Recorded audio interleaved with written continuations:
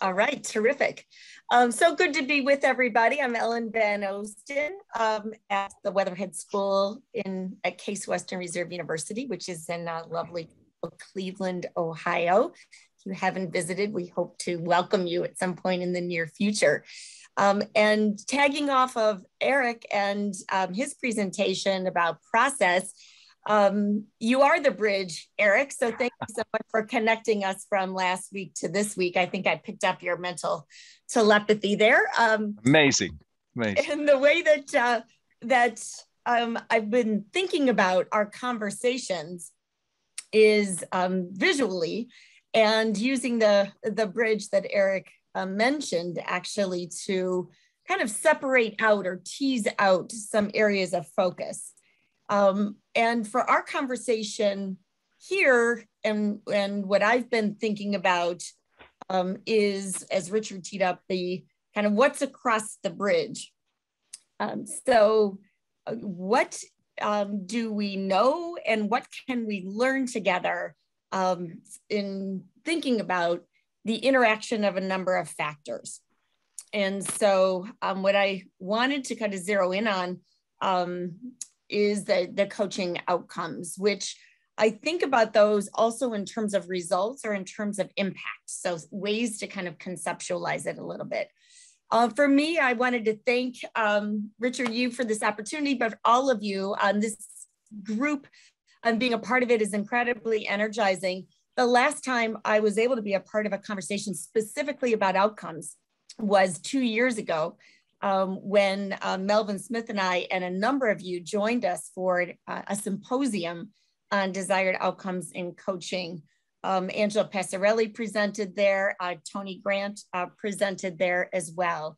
And so it was just an incredibly energizing conversation. And I'm reminded of that and how much we enjoyed ourselves, but also how much we took away from that.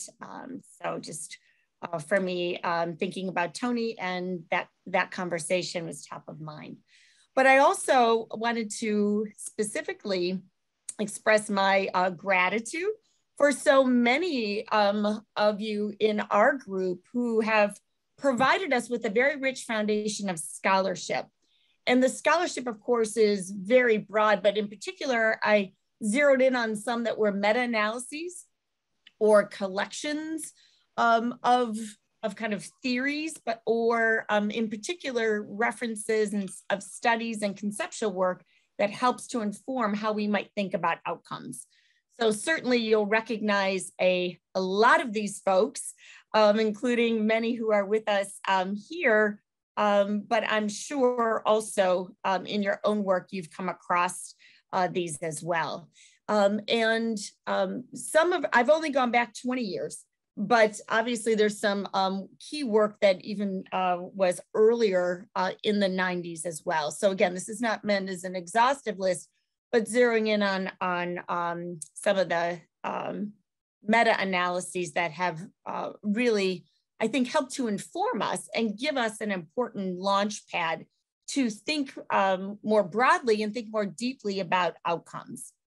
So in doing so, I wanted to just offer an observation that definition really serves as the starting premise for us.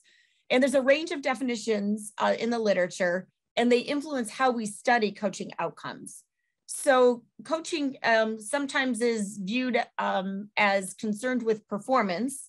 Other times it's concerned with learning and development. Sometimes it's one-on-one and relational. In a couple of cases, including a lot of the lens that my colleagues and I often think a lot about is coaching for what purpose, and change being a way to think about that. And there's also kind of a qualification there around what type of coaching. So in terms of the definitions, there's ones that refer to coaching broadly, and then others that provide us with a way of understanding it and thinking about it that's more specific. I chose executive coaching here, and there's a number of references, right, that help to inform it because of a comment that Eric, you just made, that for me and for my colleagues, we think a lot about as well, and that is coaching has to be practical. And so it seems like the workplace then is a very salient context, right, for us to think about and study coaching. And why is that? Well, organizations pursue learning, training, and development initiatives to improve the effectiveness of human capital. And they're the primary users and sponsors of leadership development. And they spend a lot of money on that. Coaching is considered one of the interventions or mechanisms in the repertoire of leadership development that organizations access. But that does present right away some dilemmas for us as scholars, and that is organizations want to know about the ROI. So Eric teed up for us that often they're the managers, right? The representatives of the organizations want action, they want to see the behavior change. And expanding that or building upon that at an organization level, they want to know what the return on investment is for coaching. So in order for us to be able to be in that conversation, right, we need to be able to access outcomes that have a value with an objective measure, such as a person's time or money that's invested or saved or spent, or some objective measure around people, including clients, employees, and so on, who are hired or retained or lost. So those are a couple examples, but the search for objective measures is fraught with challenge. Another dilemma to be able to do compelling coaching outcome research in the workplace is the access to big enough samples that enable us to draw some generalizations and have those apply across a much broader context. And so in our own work, in which I'll share some highlights, in working with organizations, it's a challenge to be able to find populations that meet all of our criteria and provide us with large enough sample size for statistical analysis. But if we look at kind of the literature and inform ourselves as broadly as we can, we do actually find there is some kind of coalescence. There is some convergence around the overall aim of coaching. And so I would offer to our group some thinking that one of the so whats to coaching is that it's fundamentally about facilitating or prompting or encouraging, right, some degree of change, learning, and or growth. And that's well established across a number of different studies. In some other studies, those are framed a little differently as cognitive, skill-based, or affective. So I offer those as kind of ways that we might think about it, or maybe you think about it in your own research, and then how and where you and your work might fall. There's also another lens into a significant area of study, which is the relationship, and the relationship in this case to the coach and the coachee or client. I do want to acknowledge that some of the language here, it's preferred that we use coach and client. We've talked about this quite a bit ourselves, and so we end up kind of using those somewhat interchangeably, and I'm mindful that in this presentation, I leaned into the coachee framing. So consider those as somewhat interchangeable, the coach-client relationship. In a number of studies, the working alliance is how that is researched and discussed. And in many studies, we're examining what that relationship between the coach and the client, or coach and coachee, really represents, or what the qualities and characteristics are. So helping us to discover and understand what does it mean to have a quality relationship. But even at a kind of broader level, considering is the relationship an outcome, right, of coaching, or is it a mediator or a moderator? So that's something for, I think, us to discuss as a group and think about.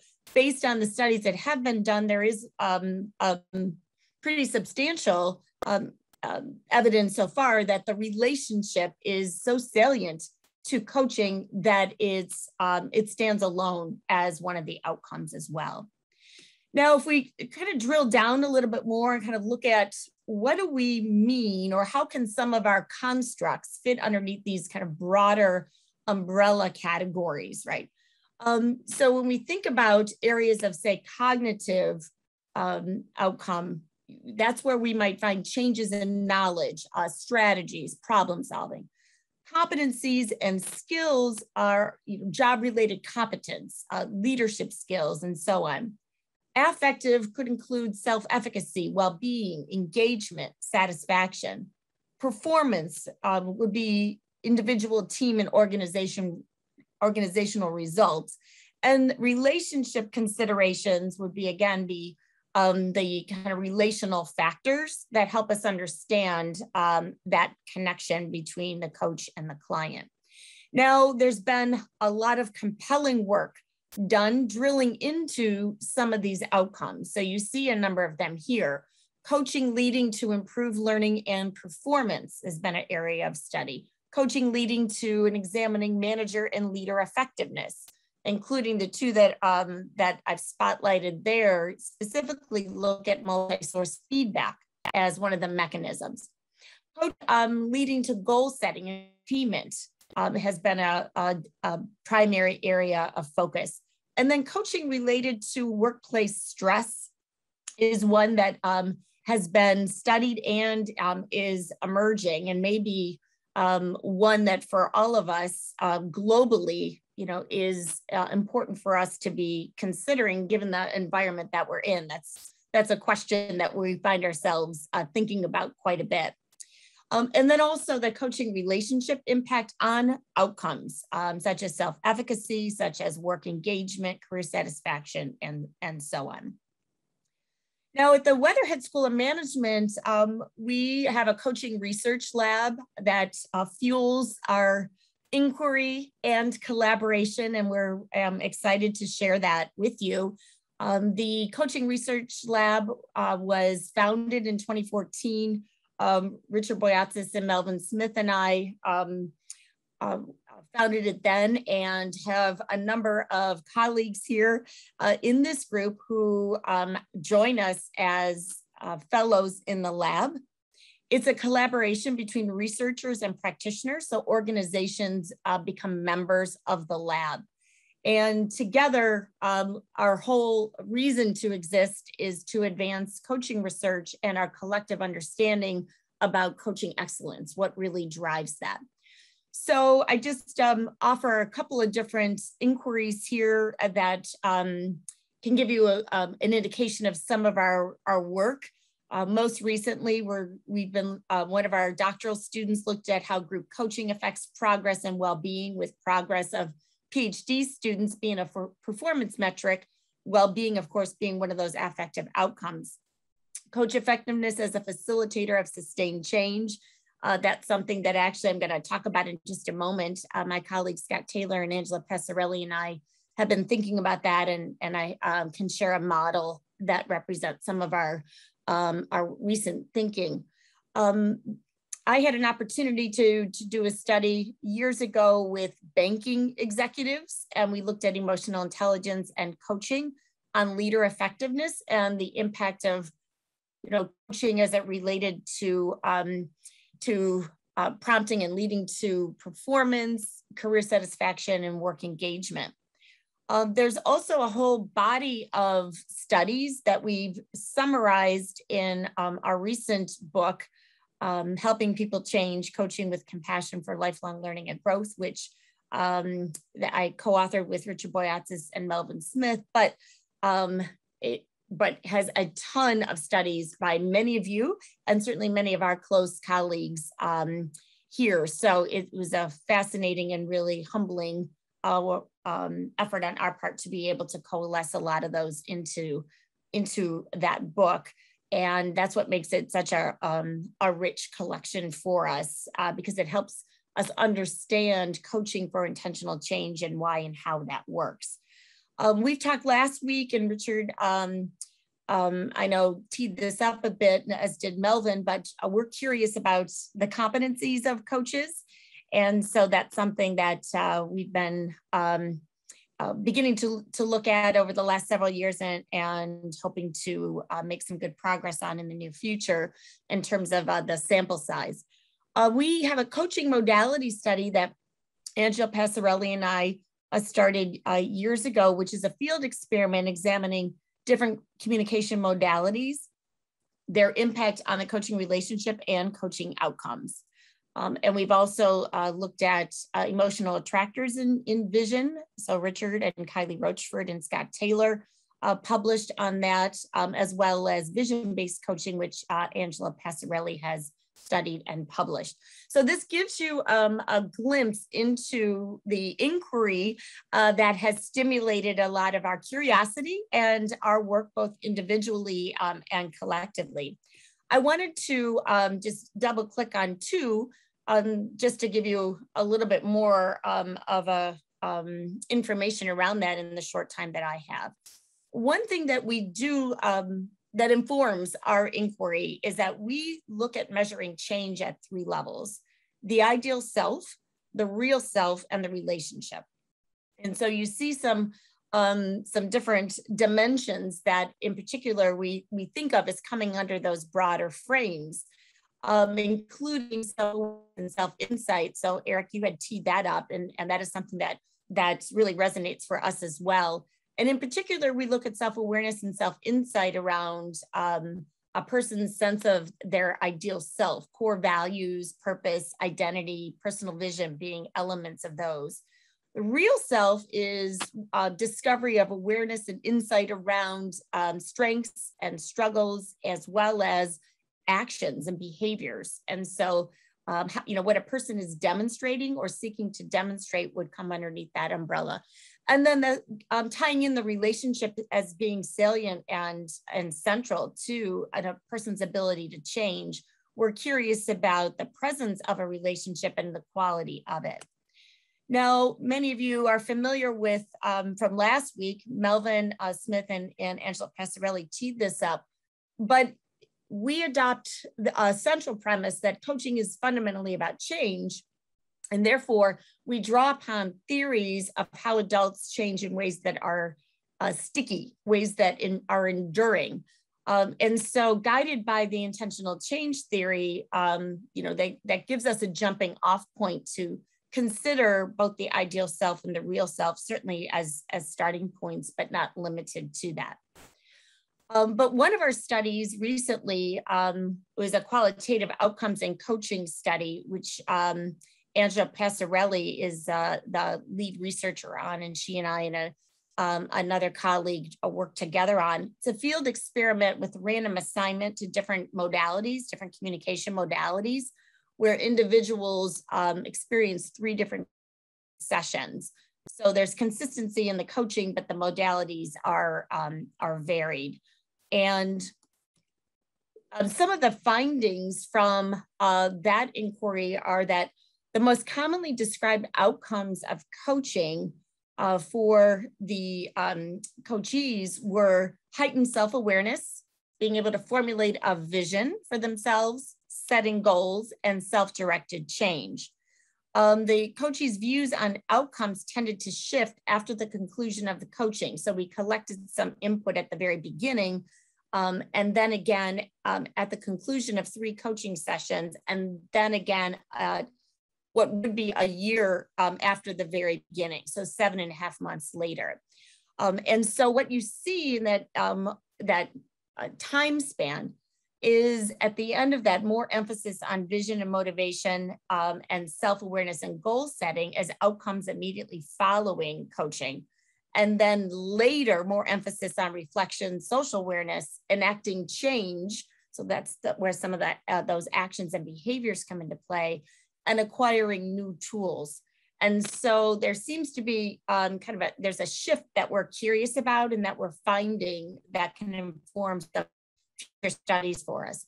Coaches do report fairly similar outcomes and neither gender or race influenced the reported outcomes. Now, kind of fast forward, some of the recent work in the last several years that Scott Taylor and Angela Passarelli and I have been considering is how do we move beyond establishing if coaching works? Because drawing upon all the fantastic work of this community and others, there's a large body of evidence for that. We are moving to how does it work? And that's been kind of served up for us by a number of the meta-analyses around like we need to better understand that. And so we've been examining the interaction among different factors, including the frameworks that capture how adults learn, grow, and change. So that's salient. The high quality relationship between the coach and the coachee, and the competencies of the coach that work interactively and then reciprocally to inspire, direct, support, and sustain the person's ability to change. May have seen that.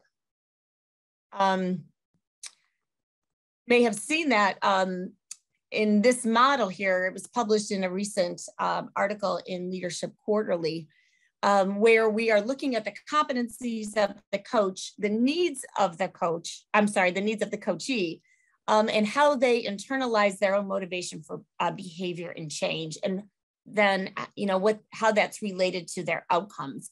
And that provides then a feedback loop into the coach needs and the coach's internalized motivation and so on. And so for us, we think about this kind of model here and bringing into play motivational theory and self-determination theory in particular as informing our understanding and views around, again, how coaching really works when it does. And so as I conclude here, I will offer this as kind of catching you up on our latest thinking, is that we're expanding our frame, we're seeking to do that. And ourselves is the lens that we've been using into understanding outcomes too narrow or perhaps incomplete. And I'm encouraging all of us as scholars to consider a maybe more nuanced view or a more complete view in looking at the relationship between these factors as another frontier in coaching research. The other things that are on our minds and what are currently we're actively pursuing in the coaching research lab through faculty work as well as the work of our doctoral students are what you see here. Udayan Dar is one of our students, and he is doing his dissertation work on the effect of work experience on shaping the ideal self of individuals over time. We have a number of studies emerging around peer and group coaching by both Hector Martinez and Richard Boyatzis, who Hector is also in our group, and a couple of our doctoral students. So they're examining peer coaching in medical education settings and in corporate settings. Embodiment in coaching and the connection between our brain and our bodies and our behavior is being studied by Amanda Blake. And we are also looking at team coaching as an intervention in prompting learning and development of certain competencies, in particular conflict management competencies of MBA students. So that's one where Melvin Smith and I are working with a couple of our doctoral students on that currently. And so that for me concludes my thoughts. And so I hope that this provides for you some stimulation, maybe even kind of a way to get your head wrapped around the body of work. I know for me in preparing for today, I was just really energized to dig back into this and be able to kind of wrap my head around that. So I hope the same is true for all of you. I look forward to our conversations.